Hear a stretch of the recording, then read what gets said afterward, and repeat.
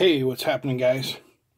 I teased a couple days ago the idea of building a mass driver, which is another name for a coil GUN or a rail GUN. I know they're all different.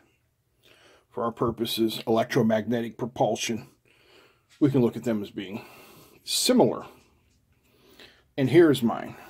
I bought this little kit off of Amazon because I wanted to see the circuit, and I don't know how well you guys can see this. Let me move the camera and see if I can help you visualize this circuit board. Ready? Zoom in.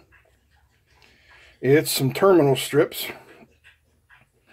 with a transistor, current limiting resistor for the LEDs, Zener diode to block the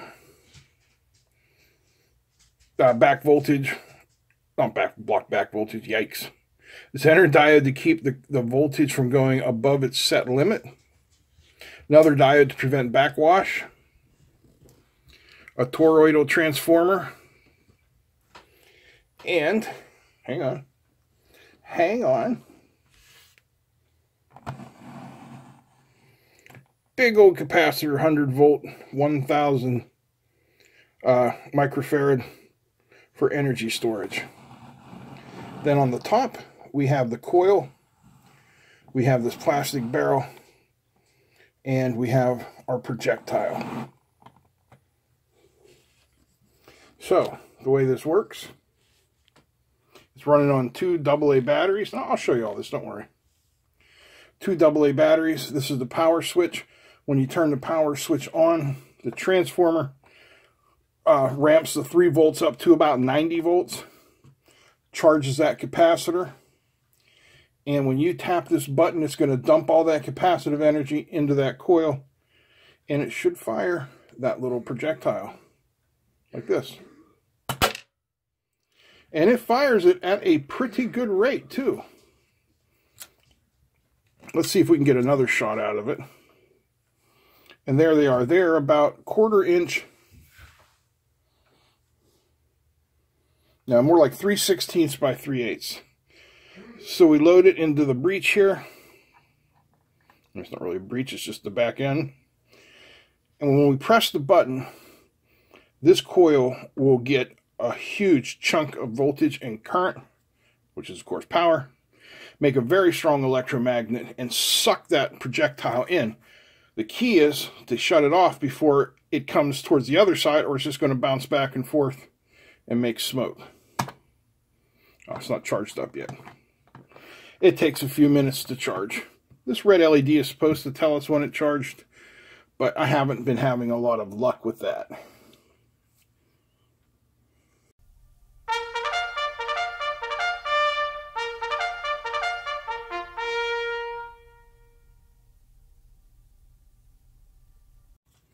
So here's our drawing of the reverse engineering of the circuit. And you see what we have here are 2 transformers wound on that toroid, L1, L2, L3, L4. Then we have our LED1, LED2, our storage capacitor, our switch. So basically, close that switch there. It allows the circuit to charge. Charge builds up in the capacitor.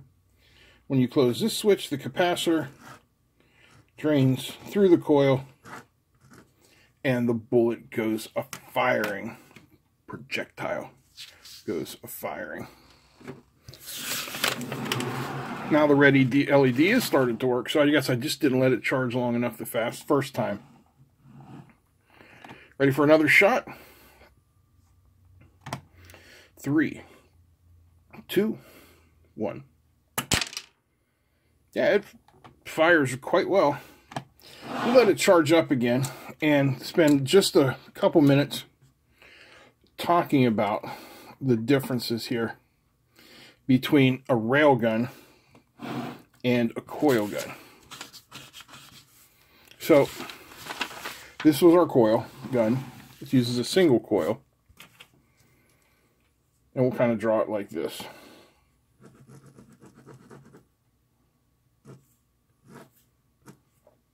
So we have a plastic tube in here through the center of that coil. And then here is our magnetic projectile. So when we put a high voltage there, we want to be as quick as possible, that this giant magnetic field that is going to come to life around that coil is going to pull our projectile until it reaches the center. Then its momentum is going to carry it, but that magnet is going to pull it back again towards the center. So if we held it, this thing might go boing, boing, boing. We don't want to do that. We're going to burn out components. So that's a coil gun. That's a single coil gun. If we simply took that, took our tube, and wound multiple coils around it. Yeah, there's our projectile again. There's our tube. There's our coils. Each one with a high voltage. That's supposed to be a lightning bolt, you know. And then if we were able to time it so we could fire this one, the projectile is drawn to about here. Then this one fires, the projectile is drawn to about, oh no, here. Then this one fires, and then this one fires. The easiest way to do that is with some sort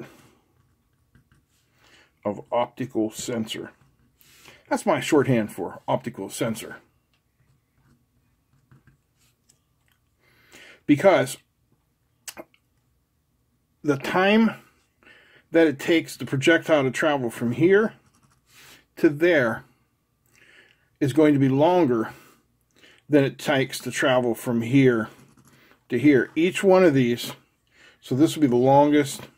This will be L-1. I don't know what these numbers are, but this will be L-2, and this will be L-3. Each one of those will get considerably shorter.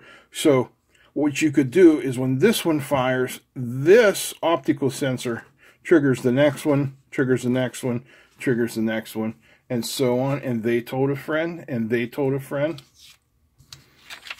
So that leaves us with the railgun, which instead of having coils,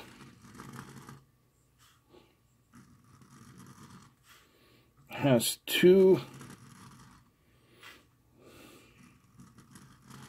rails with each one of these hash marks is going to be a magnetic pole. And then our projectile must be very closely fitting in here, which might even have a sabot on it. And then each one of these poles or sections has to be fired in turn as it goes on, and each one has to be on shorter and quicker than the last one. And you could achieve orbital velocity doing that with enough power. Alright, so we are charged up again. There is a projectile loaded. Now here's the nice thing about this being a mass driver. The projectile is the ferromagnetic. Here is a simple plastic bushing that I can put in here. Oh, it's going to fit. Is it going to fit? No, it's too big. One moment. So here is a 6th grader approved spitball, which we can tap into there. And our spitball will fire along with our projectile. Countdown. 3, 2, 1. Projectile and spitball both fired. So if you want to look inside here, I didn't put the lid on. It's just sitting on there. We have a toggle switch here, which controls the power of the whole circuit. We have a momentary switch, and then we have the connection for our coil coming through there. And then all of our individual components are simply tacked onto these terminal strips. It's a pretty ingenious little way to do this. Now, that being said, I doubt this thing is dangerous. Let's let it charge and I'll shoot myself in the hand. But in the meantime, let's go over to the computer and I'll show you the kit. So here's the kit, and it is from MiOYOOW. Same one we did that other kit with a couple weeks ago. They are not a sponsor. I'm purchasing these with Patreon money. Thank you, Patreons. If you know a Patreon, thank them for helping out. If not, and if you'd like to be a Patreon, there's a link down below, $1 a month. Help support the channel. So here's the kit. It is $23 right now. Probably by the time you read this, it'll go up to $30 because that's just what happens. Here is what you get in the kit. You get a bunch of terminal pieces. You get your coil. You get the capacitor. And you get your passive components and a really simple circuit board. Now, there's your end-on view, top-down, sidey-side, sidey-side. And there's the dad showing his young son how to build weapons of mass destruction. Tony Stark as a young boy. If you buy one of these, this particular picture here will come in extremely handy because while the PDF that you can download is good and this is in there, you know, if you print it out, you don't have color or anything, just look at this picture, rely on it so you know how to hook up your transformer and you'll be good to go. Okay, so it's charged. As you can tell by the red LED being lit. Projectile. Hand. Let's see if we can adjust the view here.